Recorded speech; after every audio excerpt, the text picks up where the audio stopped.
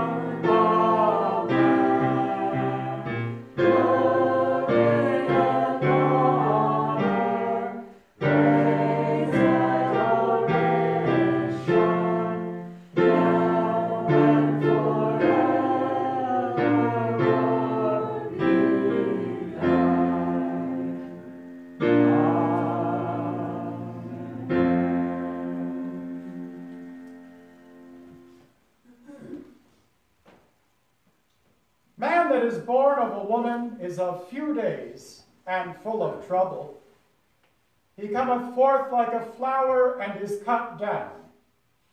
He fleeth also as a shadow and continueth not. Behold, thou hast made my days as a handbreadth, and mine age is as nothing before thee. Verily, every man at his best state is altogether vanity. Thus saith the Lord, dust thou art, and unto dust shalt thou return. By one man's sin entered into the world, and death by sin. And so death passed upon all men, for that all have sinned. But blessed be God, even the Father of our Lord Jesus Christ, the Father of mercies and the God of all comfort, who hath loved us, and hath given us everlasting consolation and good hope through grace, and hath begotten us again unto a lively hope by the resurrection of Jesus Christ from the dead. For as in Adam all die, even so in Christ shall all be made alive. Being delivered for our offenses, he was raised again for our justification, and hath brought life and immortality to light through the gospel. He is the firstfruits of them that sleep, and saith, I am the resurrection and the life. He that believeth in me, though he were dead, yet shall he live. And whosoever liveth and believeth in me shall never die. I heard a voice from heaven saying, Write, blessed are the dead which die in the Lord from henceforth. Yea, saith the Spirit, that they may rest from their labors, and their works do follow them. And three portions of Scripture I'd like to share with you in particular this evening. The first, the most beloved of the Psalms, David's 23rd Psalm. The Lord is my shepherd, I shall not want. He maketh me to lie down in green pastures. He leadeth me beside the still waters. He restoreth my soul. He leadeth me in the paths of righteousness for his name's sake. Yea, though I walk through the valley of the shadow of death, I will fear no evil. For thou art with me. Thy rod and thy staff, they comfort me. Thou preparest a table before me in the presence of mine enemies. Thou anointest my head with oil. My cup runneth over. Surely goodness and mercy shall follow me all the days of my life, and I will dwell in the house of the Lord forever. And from the Apostle Paul's first letter to the church of Thessalonica, he writes that although we grieve and mourn at a loss, at a death of a loved one, it's not mourning with no hope, but a mourning combined with a confident faith of the resurrection on the final day. Paul writes, But I would not have you to be ignorant, brethren, concerning them which are asleep, that ye sorrow not, even as others which have no hope. For if we believe that Jesus died and rose again, even so then also which sleep in Jesus will God bring with him. For this we say unto you by the word of the Lord, that we which are alive and remain unto the coming of the Lord shall not prevent them which are asleep. For the Lord himself shall descend from heaven with a shout, with the voice of the archangel, and with the trump of God. And the dead in Christ shall rise first. Then we which are alive and remain shall be caught up together with them in the clouds, to meet the Lord in the air. And so shall we ever be with the Lord. Wherefore comfort one another with these words. And from John's Gospel, our Savior's teaching of his purpose, his mission. That his death and resurrection is meant to make his heaven, his home, yours. The Lord Jesus said, Let not your heart be troubled. Ye believe in God, believe also in me. In my Father's house are many mansions. If it were not so, I would have told you. I go to prepare a place for you. And if I go and prepare a place for you, I will come again and receive you unto myself, that where I am, there ye may be also. And whither I go ye know, and the way ye know. Thomas saith unto him, Lord, we know not whither thou goest, and how can we know the way? Jesus saith unto him, I am the way, the truth, and the life. No man cometh unto the Father, but by me. I invite you to join me with hymn 388, Just As I Am. Hymn 388.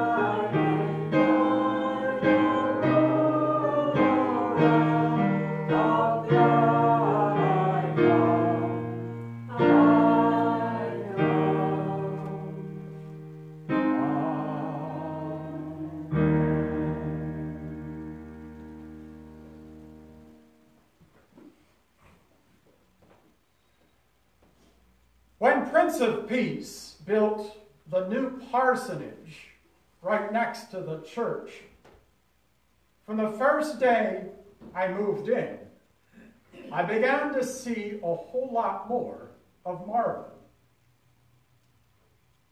Not at the house, out my window, over at the church.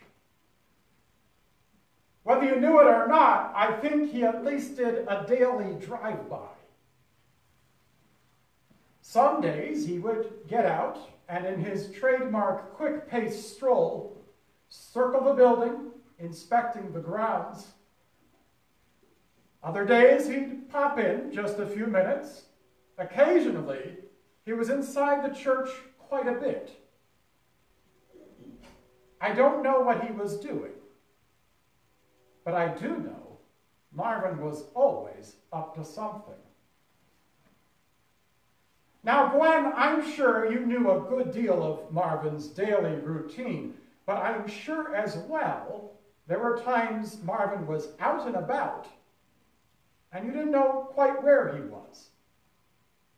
One thing you did know for certain, though, wherever it was, he was up to something. Because Marvin quite naturally and quite sincerely took to heart God's intended purpose for us all, to work and rework this creation. As God told our first parents, "Be fruitful and multiply, replenish the earth, subdue it, and have dominion over every living thing that moveth upon the earth." And the unique thing about the way Marvin went about this divinely instituted work, when he encountered something difficult to subdue, a challenge, that's when you got to see his ingenuity shine.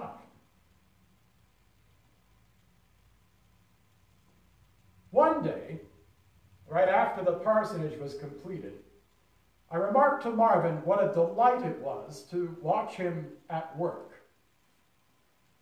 How quickly that parsonage, in many ways his brainchild, had come together.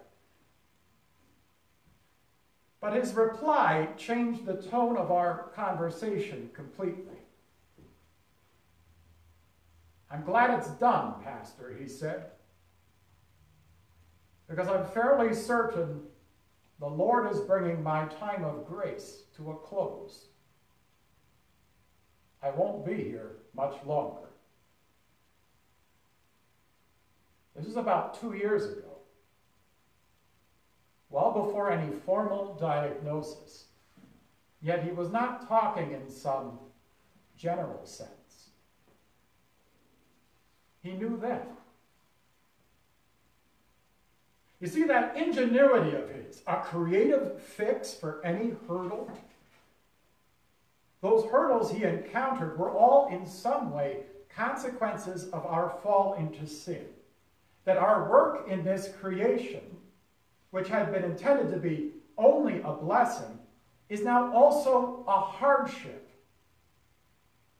As God then told Adam and Eve, "Cursed is the ground for thy sake, and in sorrow shalt thou eat of it all the days of thy life. Thorns also and thistles shall it bring forth to thee." And what Marvin was already encountering back then, before any doctor had a name for it, was that his ingenuity, so grounded in quick reflexes and the strength to follow through on any idea, it wasn't happening like it used to. As he told me, he knew his time was drawing to a close. I didn't believe Marvin. Not then.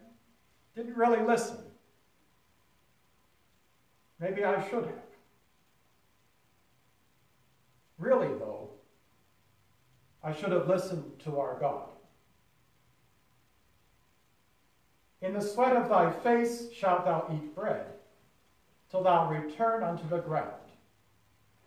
For dust thou art, and unto dust shalt thou return." Because God said this day would come for Marvin, and someday as well for the rest of us. So to prepare you for it, Marvin asked you to listen to what he taught you from the Bible. Really, though, listen to your God. as in your home you were taught the plain truths of God's word, particularly as found in the 6 chief parts of Luther's Small Catechism. The 10 Commandments, which reveal the depth of our sin, the real reason it takes just so much ingenuity and effort to till this fallen earth, the real reason each of us returns to dust, and the Creed, the good news that since your Creator refuses to let his workmanship be so spoiled or eternally lost, he sent us Jesus. Jesus, who has redeemed me, a lost and condemned creature, purchased and won me from all sins, from death, and from the power of the devil. Not with gold or silver, but with his holy precious blood, and with his innocent sufferings and death. When his disciples watched it happen, Jesus so suffer and die on a cross, when they laid their dear friend's lifeless body to rest, those disciples questioned what their God could be up to. And when women returned on the 3rd day to find an empty tomb, they wondered in despair, where is he now? Jesus had explained it to them. He couldn't have made it more plain. Yet, on one occasion, one disciple asked out loud, Lord, we know not whither thou goest. How can we know the way? Jesus said, I am the way, the truth, and the life. No man cometh unto the Father but by me.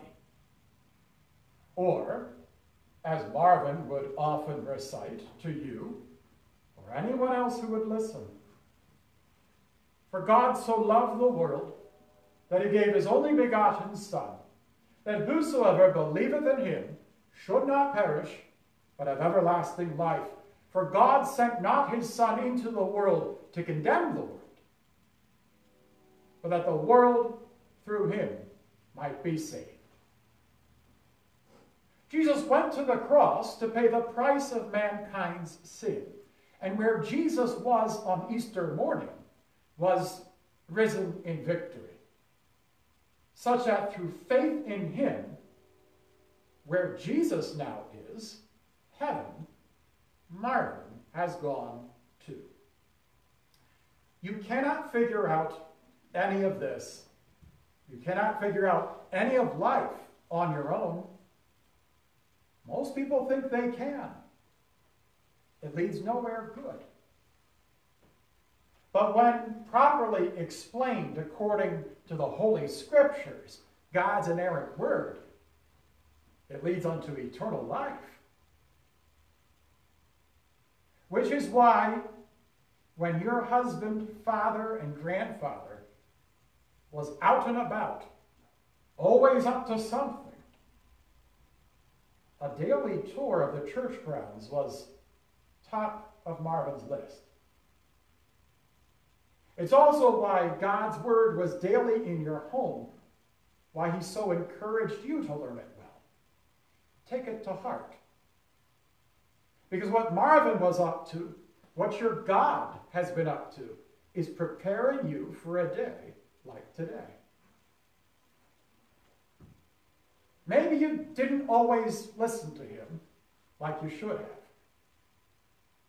I didn't.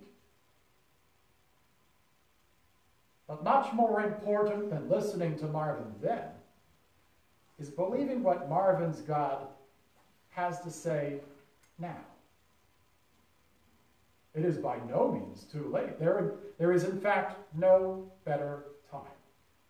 No better time to get back to those basics. Commandments and creed, law and gospel, which show you your sins and the Savior who came to save you from them all.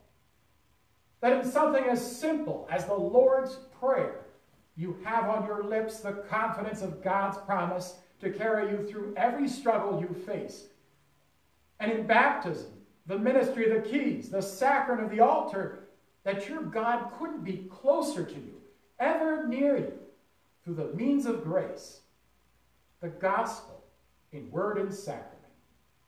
Also, you might be equipped, when your time draws to a close, to look back and marvel, as did Marvin, that everything you've been, everything you've done or had, it was all by God's grace alone.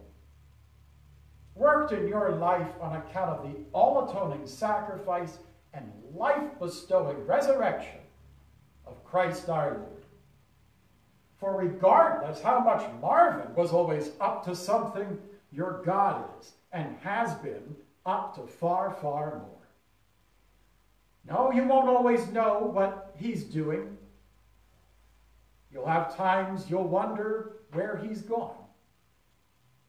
But the forgiveness of sins, yours, through Jesus, proves whatever it is, it's only and always for your eternal good. That what your God is up to, behind and beneath everything that comes your way, is but meant to lead and guide you on to one great and final day. A day when you will be resurrected to bodily, physical life again.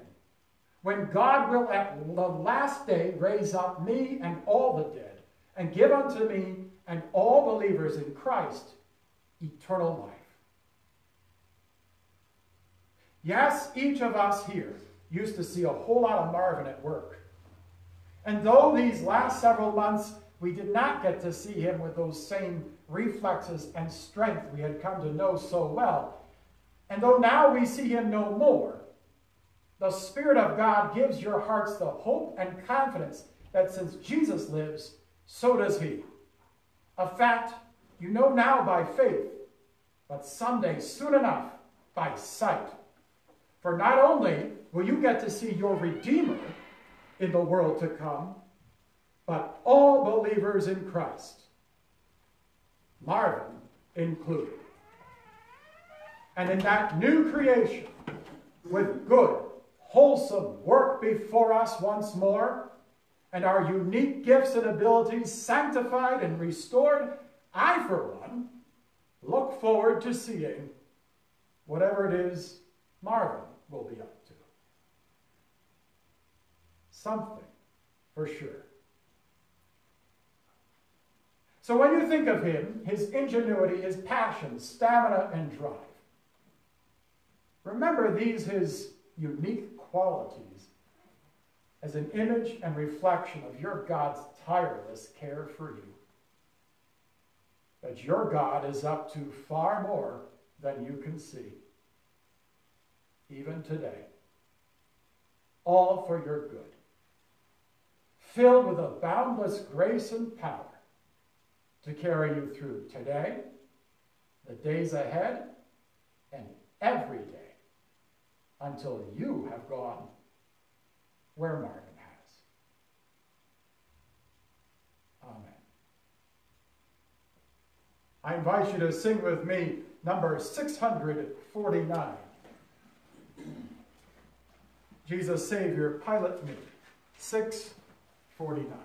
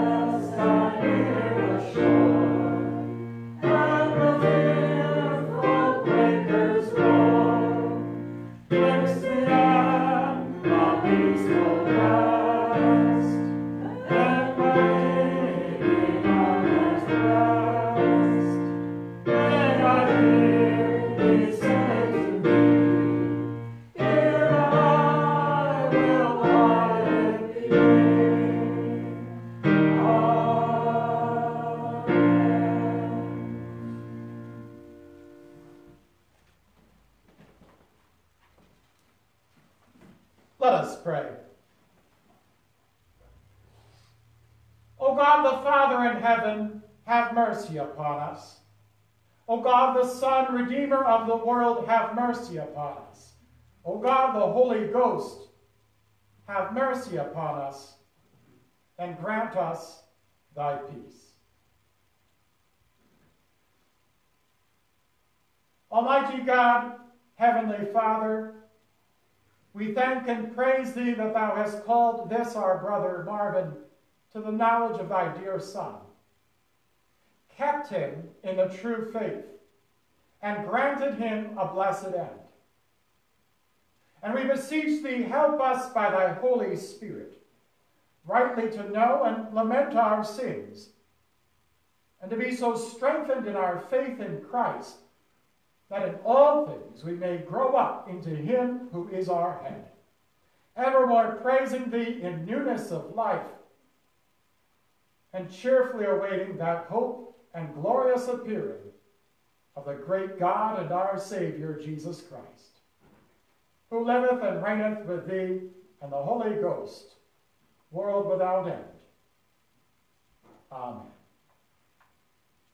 Let us pray as our Savior hath taught and commanded us. Our Father, who art in heaven, hallowed be thy name. Thy kingdom come, thy will be done, on earth as it is in heaven. Give us this day our daily bread, and forgive us our trespasses, as we forgive those who trespass against us.